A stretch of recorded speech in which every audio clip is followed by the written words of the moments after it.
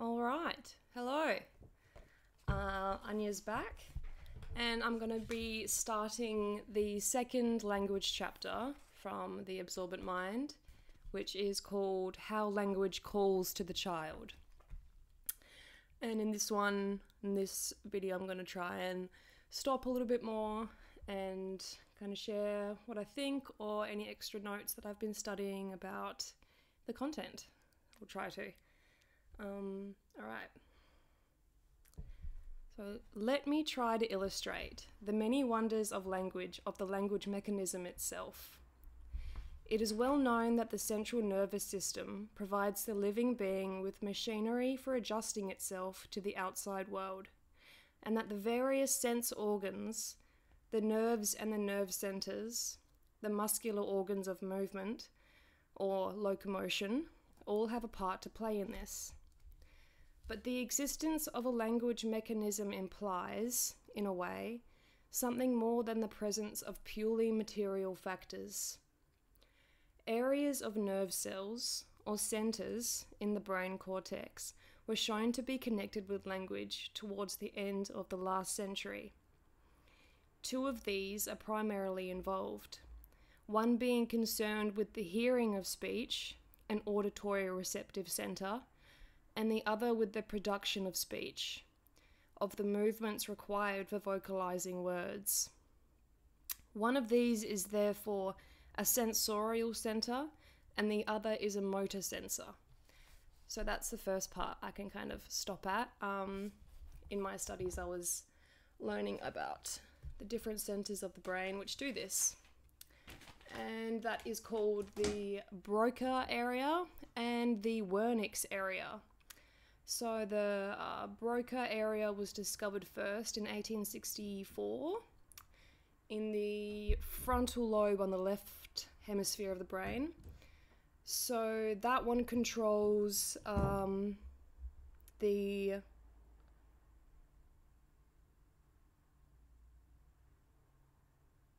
controls more of like the ability to make speech and to comprehend the language.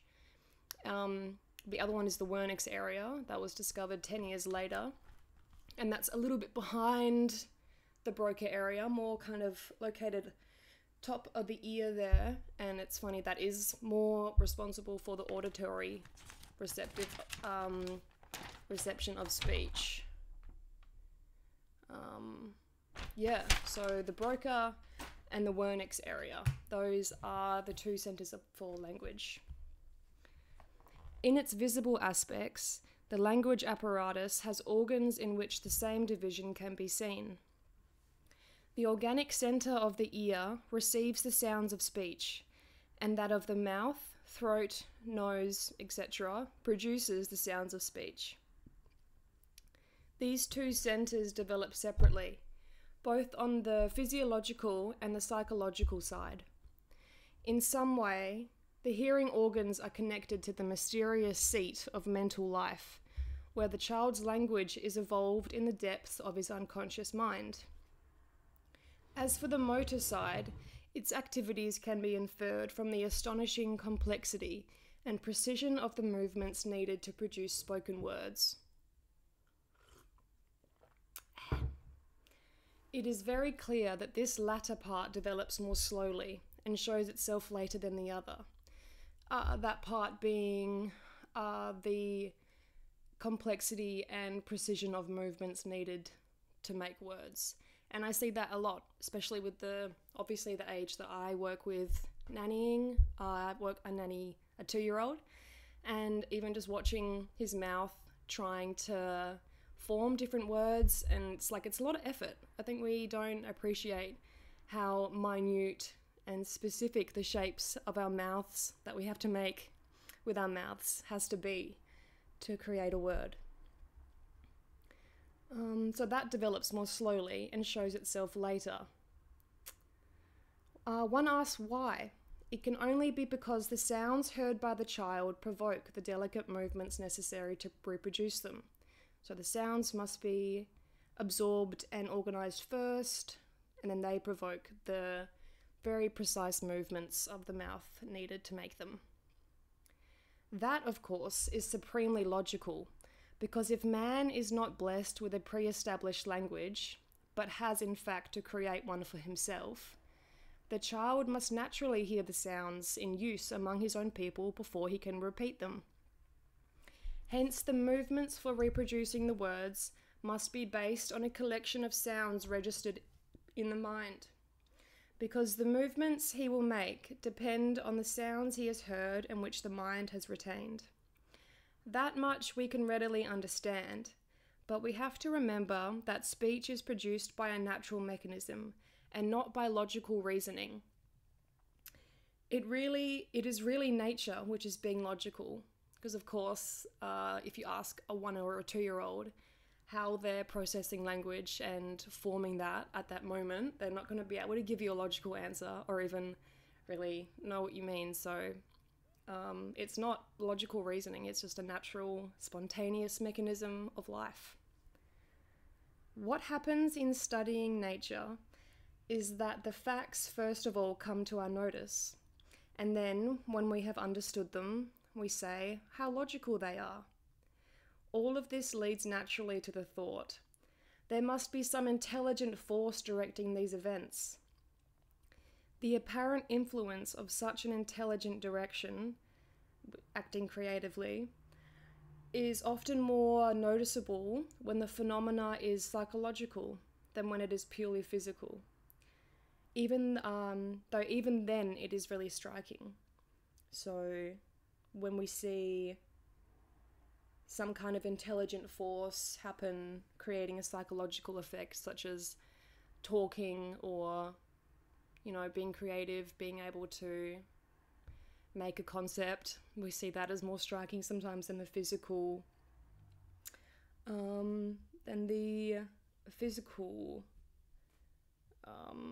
intelligent force. So an example of this is flowers, and all their beauty and of their colouring and form. What is clear is that when the child is born, he has neither hearing nor speech. So what exists? Nothing, yet all is ready to appear. There are these two centres, the Wernicke's and the Broca's centre, innocent of every sound and of all hereditary influences, so far as a particular language is concerned. They have the power, nevertheless, to seize upon a language and to work up the movements needed to produce the words of it. They are parts of the machinery which nature uses to develop language in all its fullness. Probing still more deeply, it becomes apparent that, as well as these two nerve centres, there must exist a special sensitiveness and a readiness to act, which is centralised too. The child's activity therefore follows his sensations of hearing. All is stupendously well arranged by nature, so that directly the child is born, he can begin his work of adaptation and of preparation for speech. The organs themselves form just one more part of these complex preparations. Observing them, we see a mechanism no less wondrous than the events which occur on the psychological side of life. The ear, which is formed by nature in the mysterious conditions of intrauterine life, is so delicate and complex an instrument that it seems like the contrivance of a musical genius, like the creation of a musical genius. The central part of the ear reminds one of a harp, with strings that can vibrate in response to various sounds, according to their length. The harp of our ear has 64 strings, arranged in gradation, and because the space is so restricted, they arrange spirally, as in a seashell. Despite the limited space, nature has been clever enough to provide everything needed for the reception of musical notes. But what is to make these strings vibrate? For if nothing strikes them, they will remain silent for years, like a disused piano. But in front of the harp, there is a resonating membrane, like the stretched surface of a drum, and whenever a noise strikes this membrane, the strings of the harp vibrate and our hearing picks up the music of speech. The ear does not respond to every sound in the universe because it doesn't have enough strings, but those it can resonate to complex music, and a whole language can be transmitted in all its delicacy and refinement. The instrument of the ear is made in the wondrous prenatal life. If a child is born at 7 months, age in the uterus, the ear is already complete and is ready to begin its work. How does this instrument transmit the sounds which reach it, sending them along the tiny nerve fibrils to that point in the brain where the special centers are located for their reception? Again, here we are facing one of nature's mysteries. But how is speech formed after birth? Psychologists who have made special studies of the newborn say that the slowest sense to develop is hearing. This is so widely believed that many maintain that children are born deaf. Also, this book was written just before she died, kind of around 1940s, very early 1950s, probably 1940s. So this is old medical information. If you didn't know, there's probably a lot more updated stuff. I'm just reading this book for, obviously, authentic Montessori education. To any kind of noise, unless accompanied by violence, the newborn makes no response whatsoever. To my mind, this could have a mystical meaning. I find no reason to suspect insensitiveness, but rather a deep gathering in of the sound, a concentration of sensitiveness in its centers for language, especially in that which accumulates words. I reason that these centers are specially designed for the capture of language, of words, so it may be that this powerful hearing mechanism will only respond and act in relation to sounds of a particular kind, that of speech. The result is that words heard by the child set in motion the complicated mechanism by which he makes the movements needed to reproduce them. If there were no special isolation of the sensitivity which directs this, and if the centers were free to welcome every kind of sound, the child would start making the most astonishing noises. He would imitate all those peculiar to the place where he happened to be, including the non-human ones. It is only because nature has constructed and isolated these centers for the purpose of language that the child ever learns to speak at all. There have been wolf children abandoned in the forest, from which later they have made miraculous escapes, and these children, although they have lived amid the cries of animals and birds, the murmuring of water, and the rustling of leaves, remain completely dumb. They emit no sound of any kind, since they have never heard the human tongue, which alone has the power to activate the machinery of speech. I emphasize this because I want to show that a special mechanism exists just for language. Not the possession of language in itself, but the possession of this mechanism which enables men to make language of their own, is what distinguishes the human species from any other kind of animal. Words, therefore, are a kind of fabrication which the child produces, thanks to the machinery which he finds at his disposal.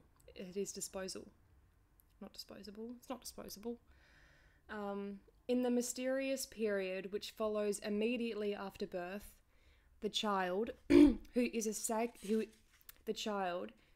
psychic entity endowed with a specially refined form of sensitiveness, might be regarded as an ego asleep. But all of a sudden he wakes up and hears delicious music. All his fibers begin to vibrate. The baby might think that no other sound has ever reached his ears, but really it was because his soul was not responsive to other sounds. Only human speech had the power to stir him. I really like that bit. I'm going to read that again.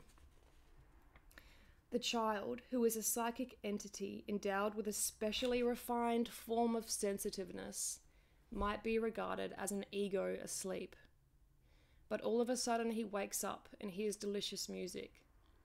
All his fibers begin to vibrate, and the baby might think that no other sound had ever reached his ears, but it really was because his soul was not responsive to any other sound but that of human speech. I think that's how we create the whole ego, as they say, the baby might be regarded as an ego asleep. We need words and language to create an image of ourselves and of the world in our mind. That is how we come to be. So of course they're asleep before that language is there to develop that. If we remember the great compelling forces that create and conserve life, we can understand how it is that formations due to this music must remain forever, and why the means for preserving the continuity of language are the new beings who keep on arriving in this world. So, the means for preserving language are the new beings who keep on arriving in the world, babies. Whatever is formed at that time in the child's neem, I don't know how to say that, the M-N-E-M-E, which is basically like that. Don't worry about it, we'll do it later. So whatever is formed in the child's neem, which is basically that the whole construction of a self, that psychic entity in them, so whatever is formed in that period has the power to become eternal. Let me check how long we've been going. All right. I'll do a little bit more and then I think I'll end. It is also this way with rhythmic songs and dances. Every human group loves music.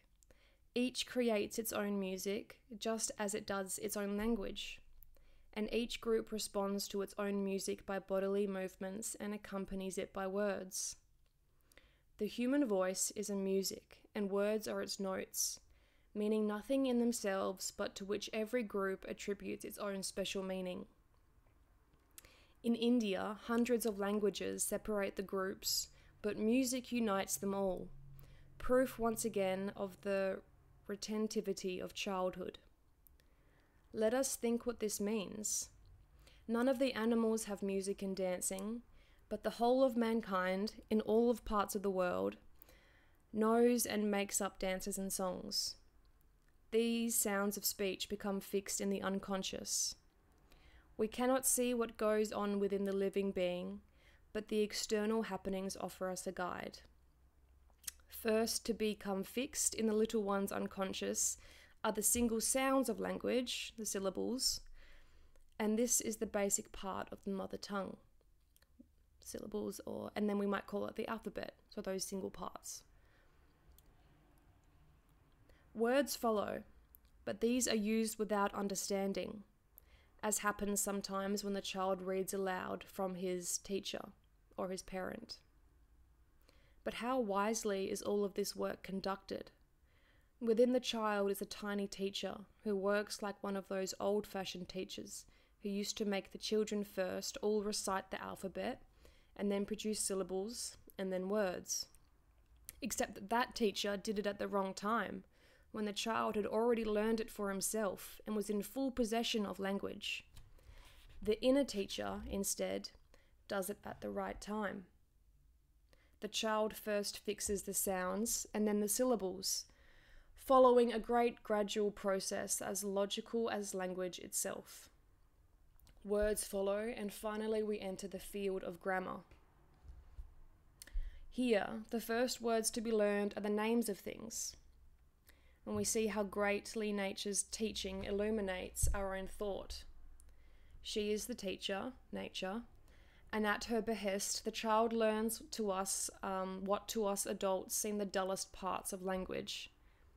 And yet the child shows the keenest interest, and this lasts well into the next period of his development, from 3 to 5 years of age. I think I'll end that with a little kind of anecdote from my nannying as well. a nanny, yeah, it was a 2-year-old and a 5-year-old. And the 5-year-old was kind of teasing the 2-year-old by saying a made-up word, like bugger boogala or something like that. She was saying that over and over and over and over to this 2-year-old. And the 2-year-old was so adamant at finding out what she meant by this word. The 2-year-old goes, what boogala? What boogala? Tell me. And then he turns to me and says, Anya, what boogala? Like, even if it's teasing or something, they're so interested and so curious as to get their hands around these sounds and figure out what they mean and able to express their world more with what they've learned. So, yeah, that's nice.